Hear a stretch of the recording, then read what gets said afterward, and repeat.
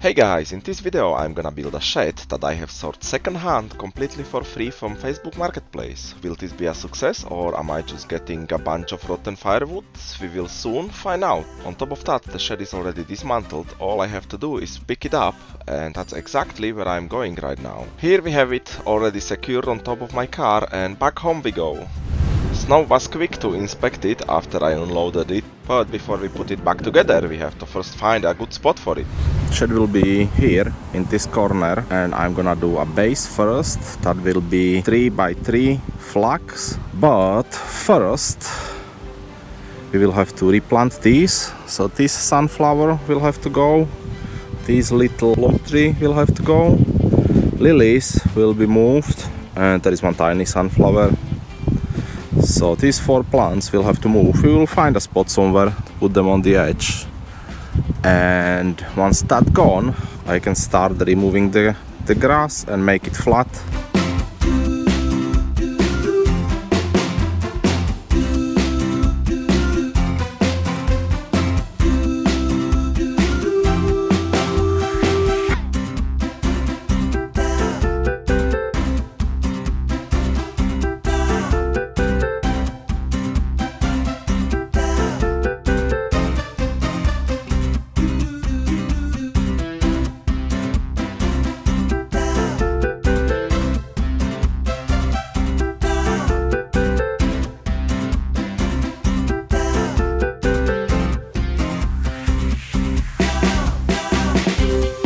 I have roughly marked where the base will be, and I will try to get the base to be flushed with the grass in here.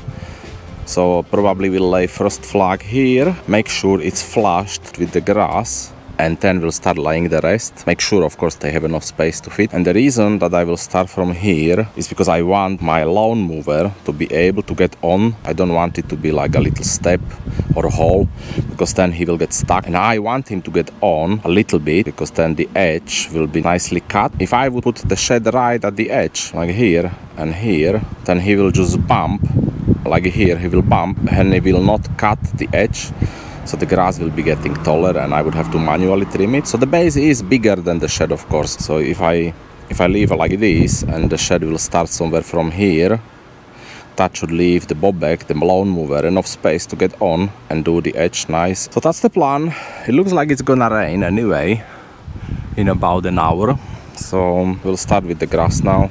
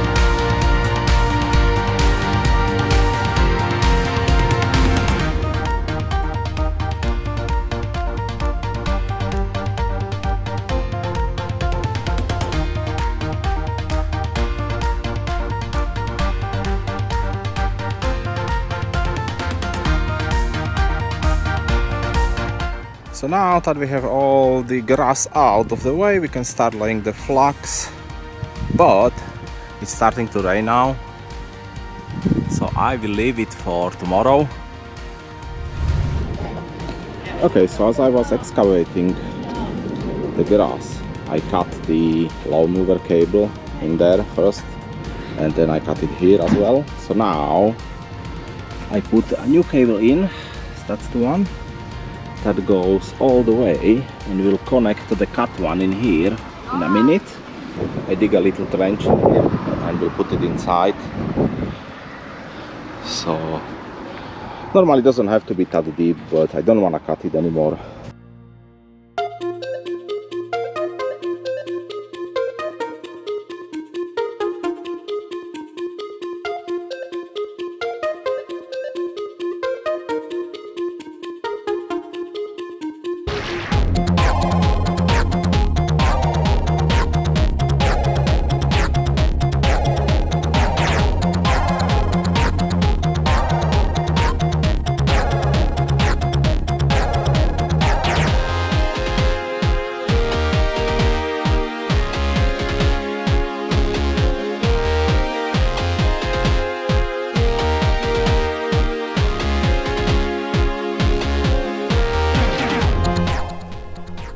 So the base is ready for the shed, but before we assemble the shed, I have to fix the base. There is a rotten board from the back. I will show you right here. As you can see, that one is completely rotten. The remaining boards are fine, so this one have to be replaced. And I will give it a pressure wash as well, as once assembled I don't want any water inside anymore. So the remaining panels are pretty good shape, doesn't need much work. All the wood, everything seems to be acceptable. It's missing a board in here, but even the roof felt is okay. I think the guy I was collecting it from told me the felt needs to be replaced, but I don't think it needs to be replaced. I think it's in pretty good shape anyway. But I've seen couple of rolls on Facebook Marketplace for free. Okay, so now we're going to pressure wash this and then fix the top board.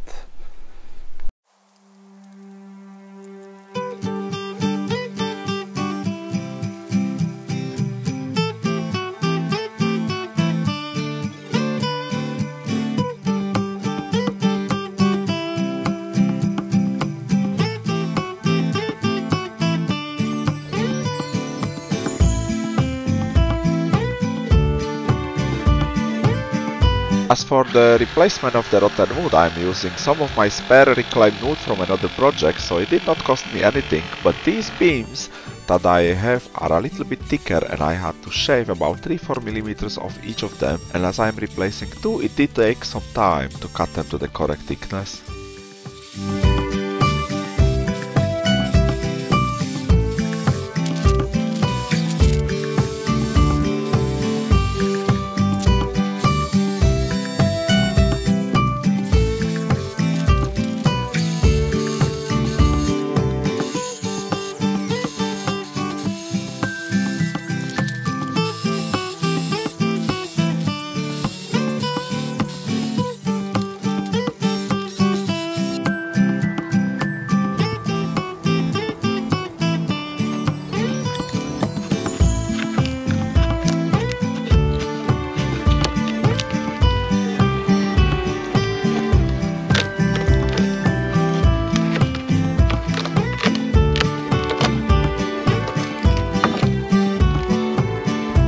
And here we have the repaired base with two new beams in front and back.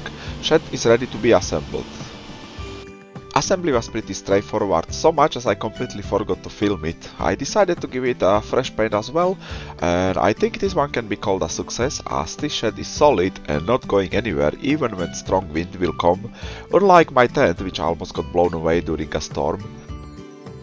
Painting was also quite enjoyable, similar to laying the concrete, but after a certain amount of surface area it stops being enjoyable and starts feeling more like a chore. So this one was quite alright. I painted first panel today and the remaining 3 the next day. Still felt pretty enjoyable, so no complaints here.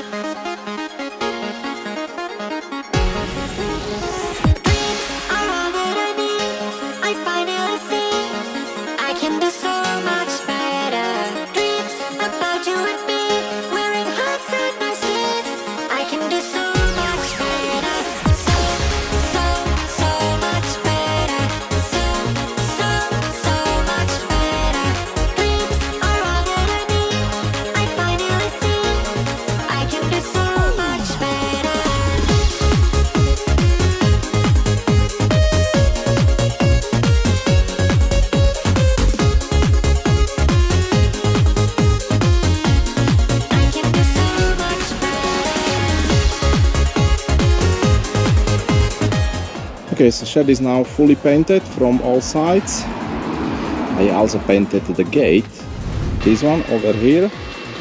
It's fully painted as well from both sides. And I also installed this latch on the gate, which I 3D printed on my Bamboo Lab X1C carbon. So the gate is now fully complete, and that also completes the whole walkway project from the last video. The latch looks solid, but I printed it last year 50% smaller and it broke within a week, so let's see how long this one will last.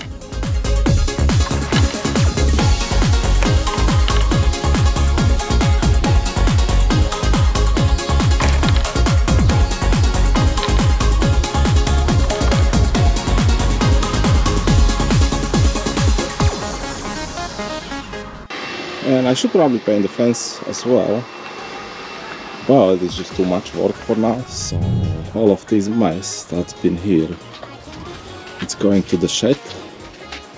So hopefully I can fit these two racks in there. It should be perfect for the height.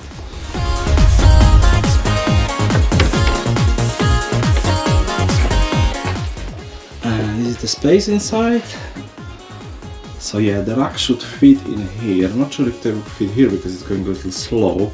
Definitely they should fit in here. So maybe I can put one in here and one like against this wall and one against this window. We'll see. Start moving.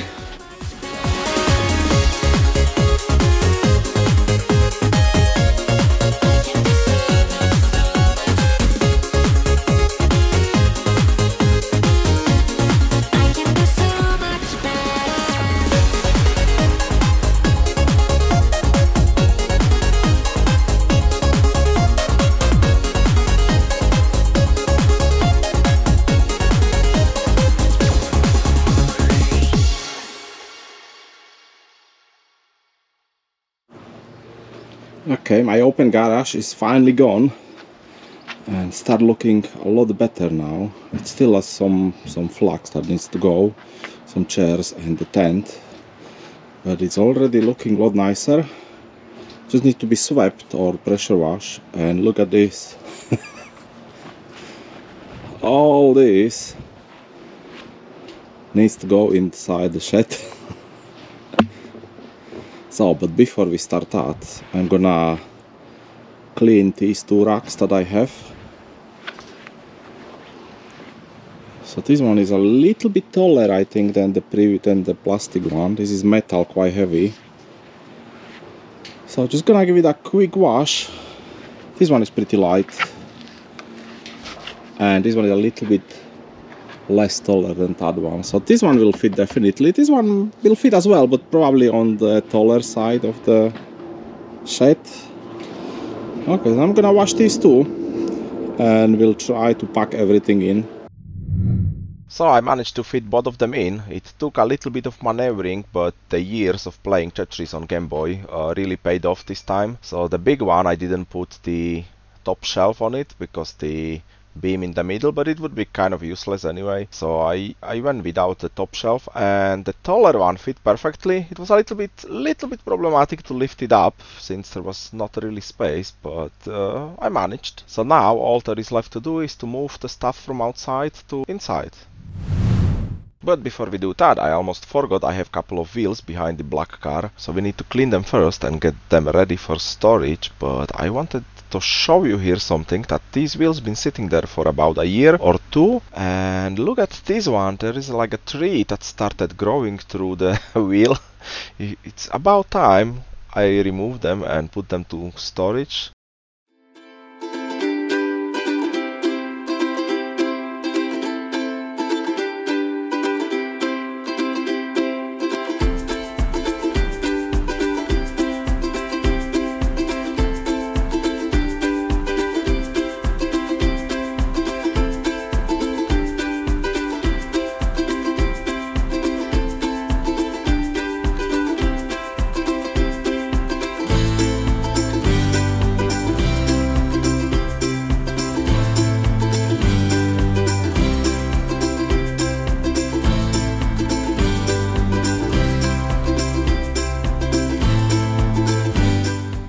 And with everything successfully moved inside, I call this little shed project finished for now. But so glad I finally got rid of that open shelving outside, as it did not look very nice at all. Now that everything has its place inside a newly built shed, I can move on to some other stuff that needs doing. Thanks for watching, and I will see you in the next video. Bye!